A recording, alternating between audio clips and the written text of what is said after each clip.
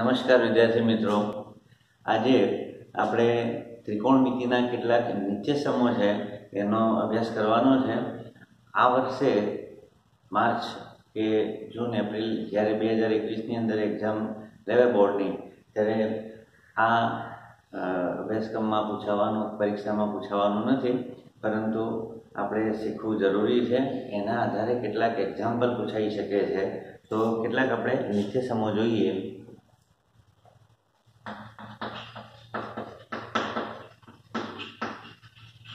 ત્રિકોણમિતીય નિત્યસમો. ત્રિકોણમિતીય નિત્યસમ. તો આપણે શરૂઆતમાં જ્યારે શીખ્યા બીજીક સૂત્રો માટે ખૂણો A, B અને C, આ કાટકોણ ત્રિકોણ છે ખૂણો B. તો અહીંયા આપણે જે પાયથાગોરસનો સિદ્ધાંત હતો એ સૂત્ર પ્રમાણે AB² + BC² = કર્ણનું માપ AC². હવે આ ખૂણાના સંદર્ભમાં હું ટેમ્પરરી લખી દઉં છું કે આ પાસેની છે, આ સામેની બાજુ અને આ કર્ણ છે. તો મૂળભૂત આપણને સૂત્ર જે પાયથાગોરસના આધારે મળે છે કે કાટખૂણો સમાવતી બે બાજુના માપના વર્ગોનો સરવાળો એ કર્ણના માપના વર્ગ બરાબર થાય છે. હવે આ જે સૂત્ર છે એ બધાને આપણે AC² વડે ભાગાકાર કરી દઈએ. આને તો AB² / AC² BC² + AC² AC² કોઈ પણ સંખ્યા વડે સમાન સંખ્યા વડે તમે ભાગી શકો તો પરિણામમાં કોઈ ફરક પડતો નથી. હવે આપણે ધ્યાનથી સમજી લઈએ કે AB/AC આ ખૂણાના સંદર્ભમાં આને જો હું થીટા કહું તો AB એટલે સામેની બાજુ અને AC એટલે કર્ણ. તો સામેની બાજુ ભાગ્યા કર્ણ એટલે યાદ કરો, સામેની બાજુ ભાગ્યા કર્ણ એટલે sin થીટા થાય. sin અને અહીંયા વર્ગ છે એટલે sin² થીટા. એ જ રીતે BC/AC, તો આ ખૂણાના સંદર્ભમાં BC એટલે પાસેની બાજુ ભાગ્યા AC એટલે કર્ણ, અને પાસેની બાજુ ભાગ્યા કર્ણ એટલે cos થીટા મળે, cos² થીટા. અને અહીંયા AC²/AC² આ કેન્સલ થાય તો આપણને 1 મળે. તો આ ત્રિકોણમિતિનું એક મૂળભૂત નિત્યસમ, બેઝિક નિત્યસમ છે. આપણા માટે આપણે સમજીને લખીએ.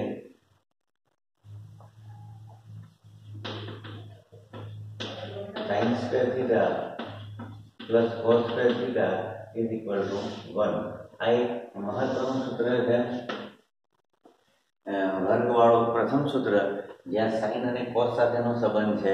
એ જ રીતે બાકીના સૂત્ર પણ આપણે મેળવી શકીએ. અહીંયા જેમ AC² વડે ભાગાકાર કર્યો એ જ રીતે ધારો કે તમે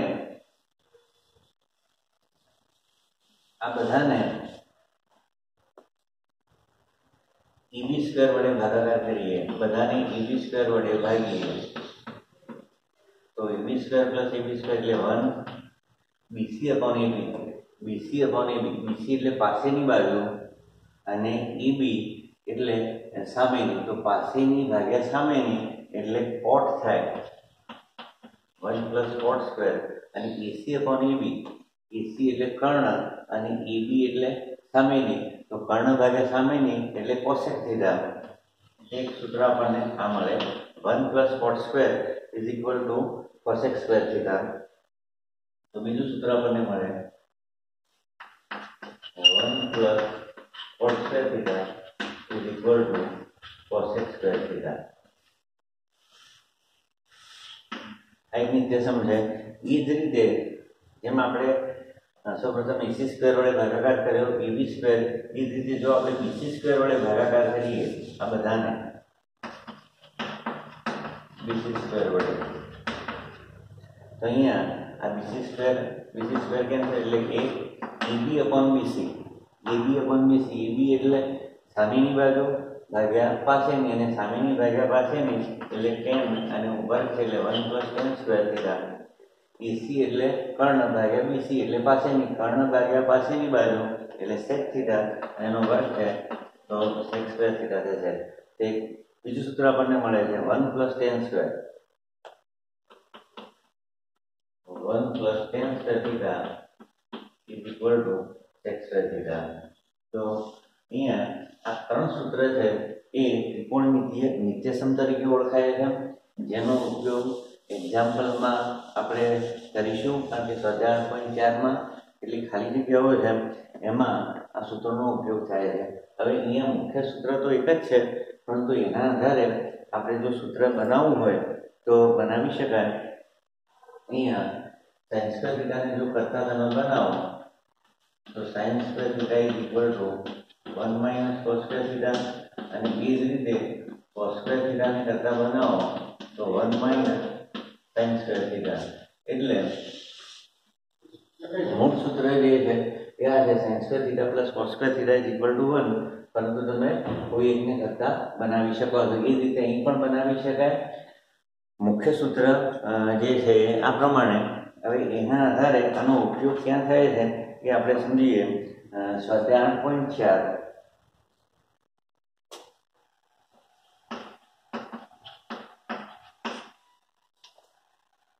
એમાં દાખલા નંબર 3 એ કિંમત શોધવાનું કહ્યું છે.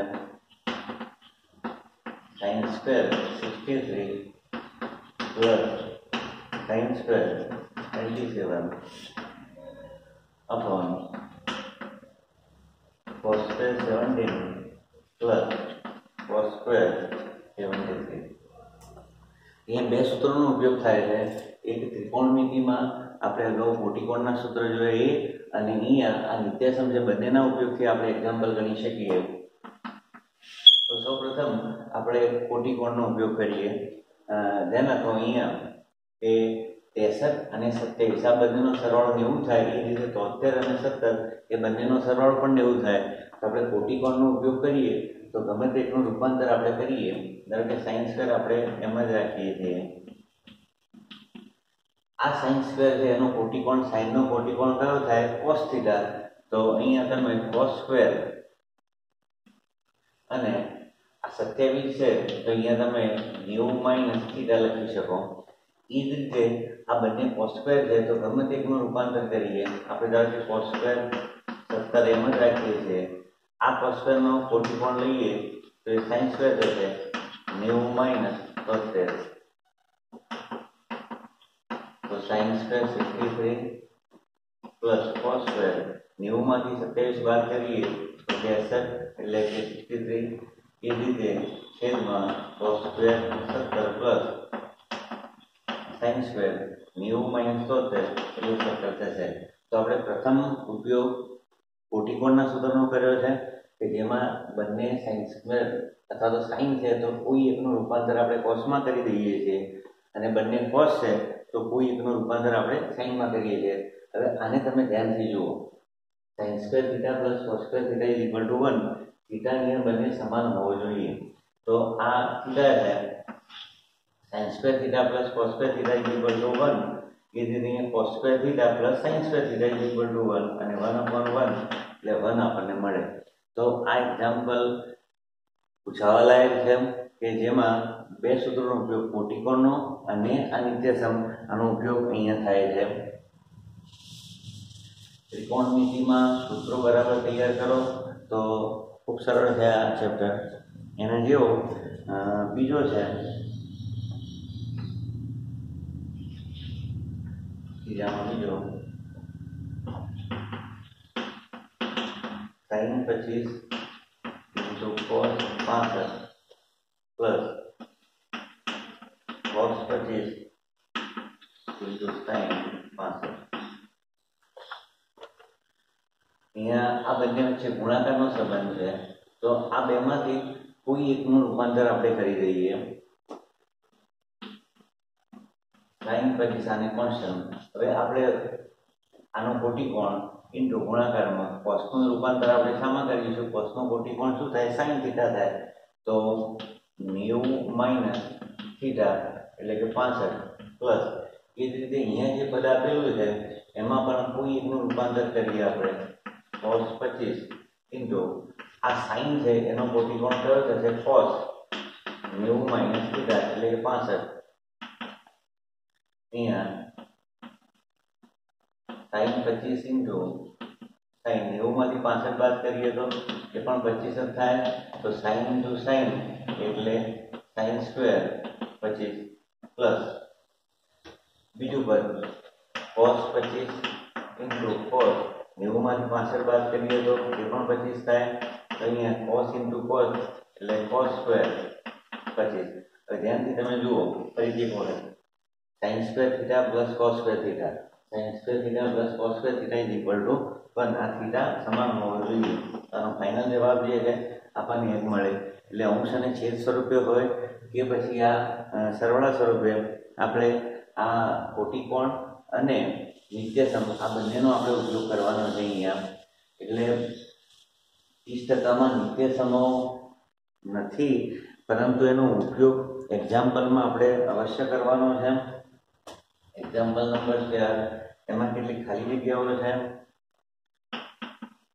Number 1 9 sec square a minus 9 tan square a. Number 3 sec a plus tan a into 1 minus sin a. અહીંયા જે પદ આપેલું છે એમાંથી આપણે 9 કોમન લઈ લઈએ તો sec square a minus tan square a થાય. હવે આ સૂત્ર તમે ધ્યાનથી જુઓ. અહીંયા આપણે 1 ને કરતા બનાવી તો sec square theta minus આ tan square theta આ તરફ આવે તો શું થાય? માઇનસ થાય. તો sec square theta minus tan square theta બરાબર આપણે શું લખી શકીએ? 1 લખી શકીએ. એ પછી થીટા હોય કે 1 હોય તો sec square a minus tan square a any value 1 થાય અને 9 ગુણ્યા 1 એટલે 9. તો આપણો જવાબ જે છે એ બી થાય. ઓપ્શન બી એ આપણો જવાબ થશે. હવે અહીંયા જે સૂત્ર આપેલું છે તો sec a એટલે sec a કોનો વેક્ટર છે? cos નો. તો 1 plus cos a. tan એટલે યાદ કરો સૂત્ર sin a upon cos a. અહીંયા 1 minus sin a આપણે કોમન લઈએ છીએ, એમને એમ જ રાખીએ છીએ. અહીંયા cos a આપણે લસા લઈએ. cos a જો લસા લઈએ તો ઉપર આપણને મળે 1 plus sin a અને બીજા કૌંસમાં 1 minus sin a. હવે આ બંને અવયવો છે પૂર્ણ વર્ગ તફાવતની રીતે x plus y અને x minus y. તો 1 plus sin a અને 1 minus sin a એટલે કે 1 minus sin square a થાય. હવે ધ્યાનથી જુઓ 1 minus sin square 1 minus sin square એટલે cos square થીટા થાય. આ સૂત્રનો જ ઉપયોગ કરવાનો છે આપણે.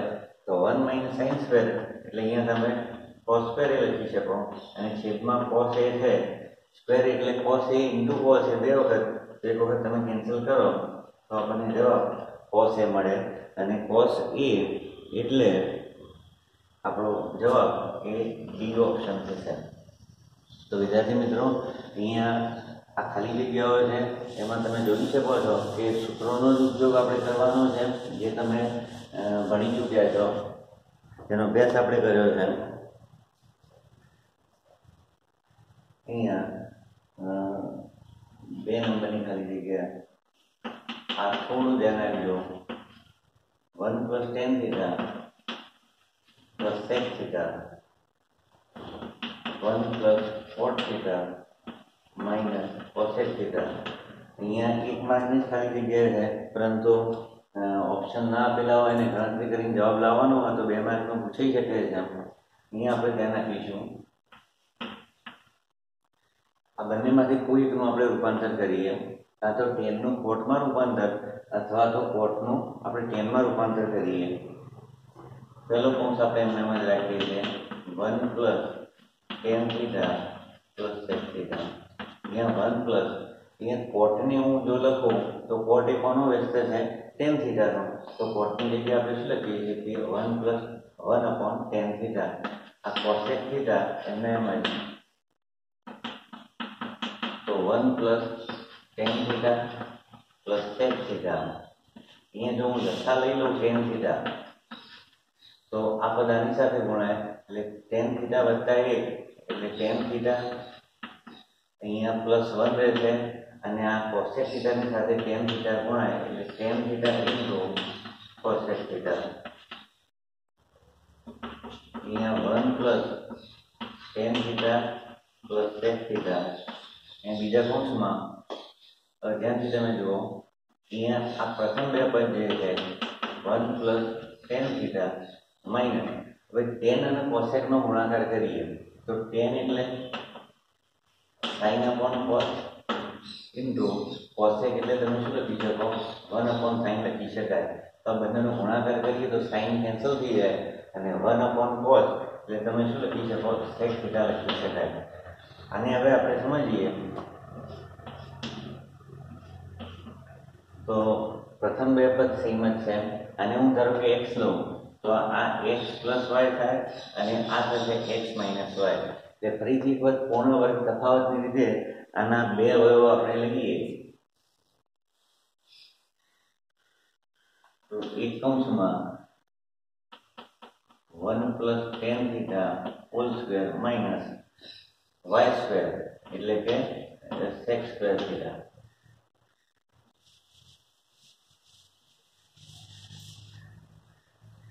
હવે આનું આપણે વિસ્તરણ કરીએ આ પદનું તો 1 પ્લસ મધ્યમ પદ 2 tan theta plus tan square theta minus આ sec સ્ક્વેર થીટા અને છેદમાં અહીંયા આ tan થીટા આપણને આપેલો જ છે એટલે અહીંયા દરેકના છેદમાં આપણે tan થીટા લખવું પડે.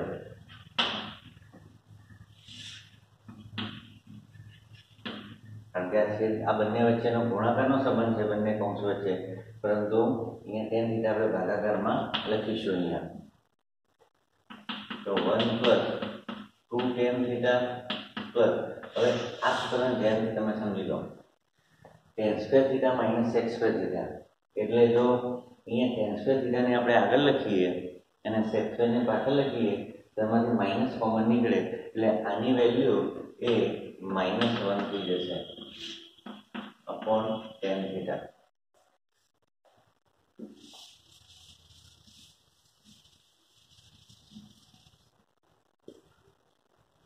ફરીથી ધ્યાન આપો sec square theta minus tan square theta એટલે 1 થાય, પરંતુ tan square minus sec square એટલે -1 થાય.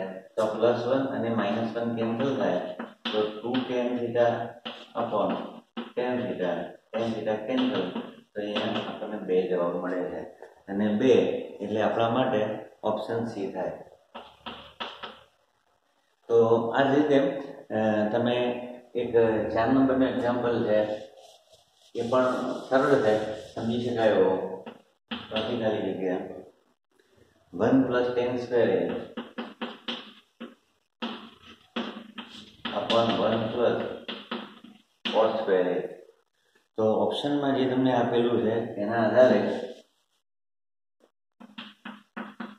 1 plus tan square upon 1 plus હવે આ cot જે છે એને આપણે tan માં રૂપાંતર કરીએ તો cot ની જગ્યાએ આપણે શું લખી શકીએ 1 upon tan સ્ક્વેર. ઉપરનું પદ એમને એમ જ. હવે છેદમાં જે પદ આપેલું છે એમાં આપણે જો tan સ્ક્વેર લસા લઈએ તો એક સાથે ગુણાય તો tan સ્ક્વેર a પ્લસ અહીંયા 1 આનું સાદુરૂપ આપણે આપીએ તો 1 plus tan square upon 1 plus tan square અને છેદમાં છે તો એ અંશમાં જતું રહે n સ્ક્વેર તો આ પદ કેન્સલ થાય તો ફાઇનલ આપણને tan સ્ક્વેર જવાબ મળે છે અને tan સ્ક્વેર એટલે કે ઓપ્શન ડી આનો જવાબ આપણને ડી ઓપ્શન મળે છે. તો વિદ્યાર્થી મિત્રો અહીંયા સૂત્રોનો જ ઉપયોગ છે કે જે યાદ કરવાથી આ ચેપ્ટર ખૂબ સરળ રહે. આમાં સ્વાધ્યાયમાં ખૂબ ઓછા એક્ઝામ્પલ આપેલા છે, પરંતુ આપણે વધારે દાખલા ગણવાનો મહાવરો કરીશું કે જેથી તમે સરળ રીતે ગણી શકો. હવે સ્વાધ્યાય 8.4નો એક્ઝામ્પલ 1 અને 2 આપણે ધારો કે બીજા નંબરનો એક્ઝામ્પલ જોઈએ છીએ. ખૂણા A ના બધા ત્રિકોણમિતિય ગુણોત્તરને સેટ A એના પદોમાં દર્શાવો. એટલે આપણે જાણીએ છીએ કે ત્રિકોણમિતિય ગુણોત્તર કુલ જે છે એ 6 sin cos tan cot cosec અને sec. તો એ બધાના સૂત્રોમાં ક્યાંક ને ક્યાંક sec આવવો જોઈએ. તો અહીંયા આપણે સૌપ્રથમ શરૂઆત કરીએ તો secનો સંબંધ જે છે એ tan સાથેનો છે. જો tan સ્ક્વેર થીટા બરાબર આપણે લખીએ tan સ્ક્વેર એ બરાબર શું થાય?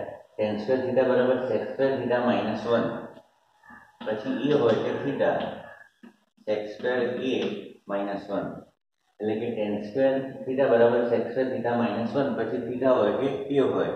તો અહીં આપણે tan લખવું હોય તો tan a બરાબર બંને બાજુ વર્ગમૂળ કાઢીએ તો આનું વર્ગમૂળ આપણે લખી શકીએ વર્ગમૂળમાં sec સ્ક્વેર a -1. તો આ નંબર થયો 1. હવે tan અને cot એકબીજાના વ્યસ્ત છે તો cot માટે આપણે શું લખી શકીએ? cot a બરાબર શું લખી શકાય? cot એટલે 1/10. તો therefore cot a બરાબર 1/, અને tan a ની કિંમત તમે જાણો છો √sec સ્ક્વેર a -1.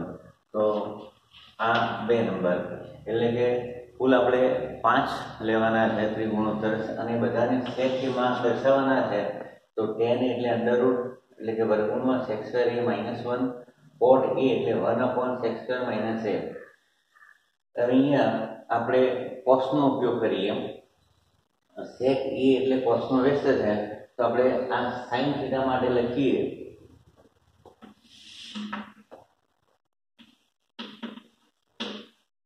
sin વર્ગ a બરાબર 1 - cos સ્ક્વેર એ લખી શકાય.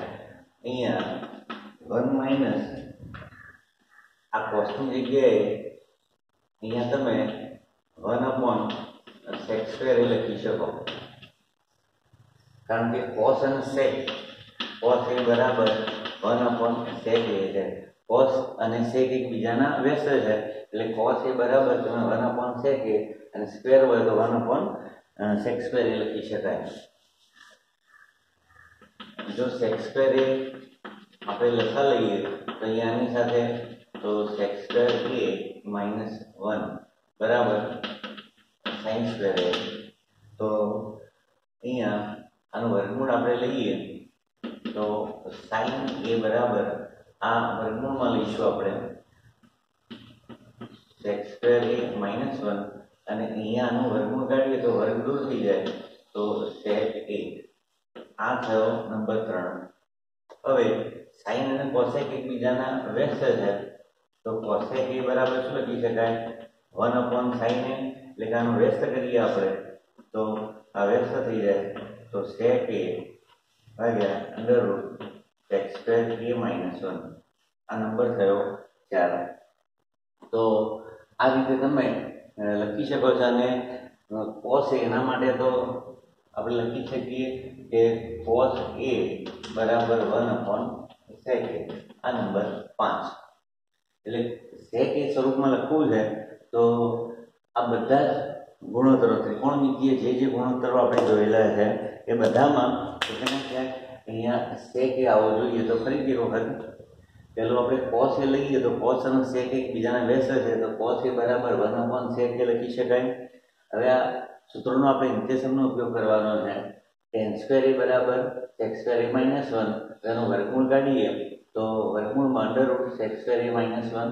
tan અને cot એકબીજાના વ્યસ્ત છે તો આનો તમે વ્યસ્ત કરી દો તો 1/tan a એટલે cot a થાય અને એમાં કિંમત મૂકી દો tan a ને.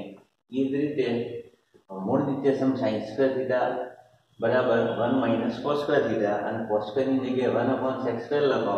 પછી લસા લઈ લેશો તમે તો sin ની વેલ્યુ આપણને મળે sin a બરાબર √(sec(a) - 1 sec a અને sin અને cosec એકબીજાના વ્યસ્ત છે. તો આ જ રીતે એક્ઝામ્પલ નંબર 1 એની અંદર પણ બધા જ ગુણોત્તરો તમારે કોટીમાં લખવાના છે. ઉદાહરણ પણ આપેલા છે. તો નિત્યસમ ભલે આ પરીક્ષામાં નથી પૂછાવાનું, પરંતુ એના ઉપયોગથી આપણે દાખલા ગણવાના છે. તો અવશ્ય આ સૂત્રો બરાબર તમે તૈયાર કરી દો અને જે તમારે ખૂબ ઉપયોગી રહેશે એક્ઝામ્પલ ગણવા માટે. આશા રાખું કે આ પ્રકરણના લગભગ તમામ દાખલાઓ સમજાવ્યા છે, તમે સારી રીતે સમજ્યા છો. ત્રિકોણમિતિ એ એક નવો કોન્સેપ્ટ છે તમારા માટે, ભવિષ્યમાં ખૂબ ઉપયોગી થાય એવો છે, એટલે ખાસ તૈયાર કરજો. અને આ ચેપ્ટરના આધારિત એના પછીનો ત્રિકોણમિતિના ઉપયોગો, જેમાં આપણે અંતર અને ઊંચાઈ એ આપણે ભણાવવાના છીએ, એનો અભ્યાસ કરવાનો છે. તો બરાબર સૂત્રો તૈયાર કરશો. Stay home, stay safe. જય સ્વામિનારાયણ.